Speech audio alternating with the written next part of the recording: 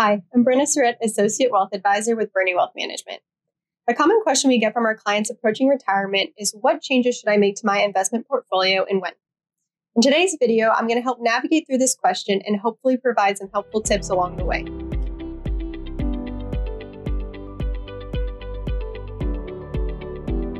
If you're approaching that financial transition into retirement, you're probably still getting comfortable with all that entails. You've just spent decades saving and accumulating assets, and now you're transitioning into actually spending down those assets. This switch is one of the most critical financial transitions you'll ever need to make. The first step to tackling this transition is to determine your portfolio withdrawal rate. This is the percentage you need to take out of your investment accounts each year to supplement your living expenses.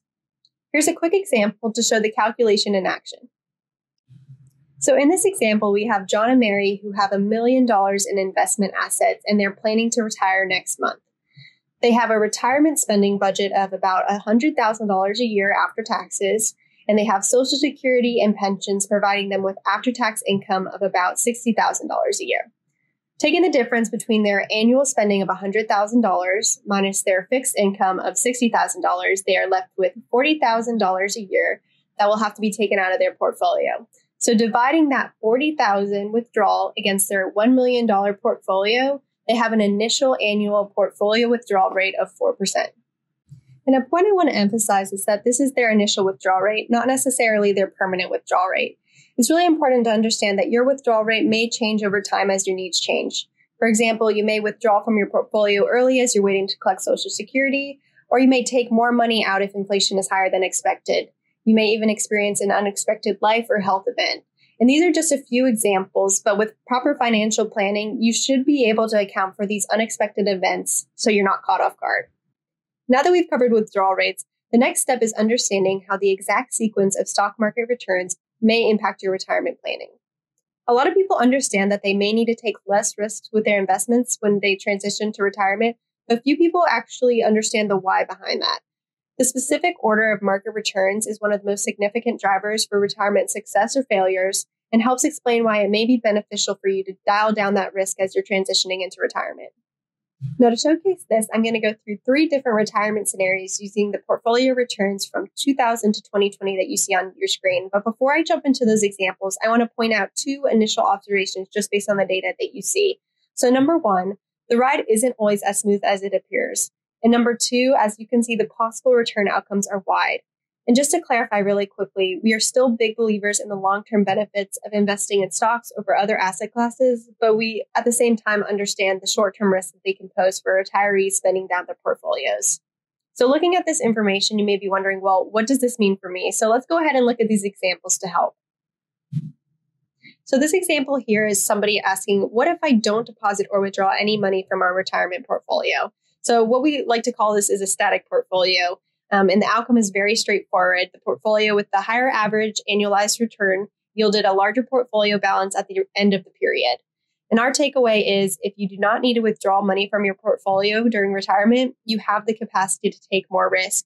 And you can really capture those long-term benefits of investing in stocks without having to worry too much about the short-term fluctuations. Moving on to the next scenario, we have a client asking, what if I'm actually able to save money each year into my retirement portfolio?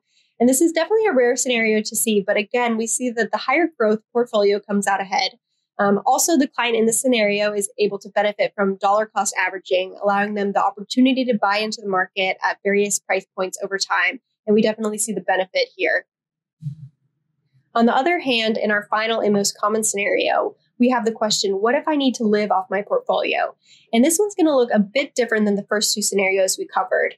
While in scenario 1 and 2, we saw the all-stock portfolio come out on top as it was able to ride the ups and downs of the market, the presence of portfolio withdrawals here creates a much different outcome, as you can see.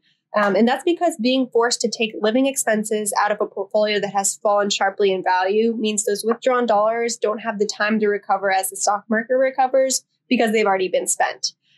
In this case, timing is absolutely critical, and you'll have smaller room for error, so you may want to reduce risk to avoid premature depletion of your portfolio.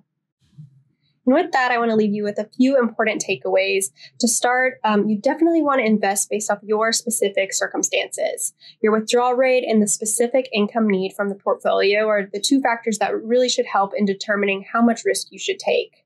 If you need to take money out of your portfolio early, you'll want to focus on balance more than the prospect for higher returns. This will help avoid the premature depletion of your portfolio, in case there's a bad string of stock market years.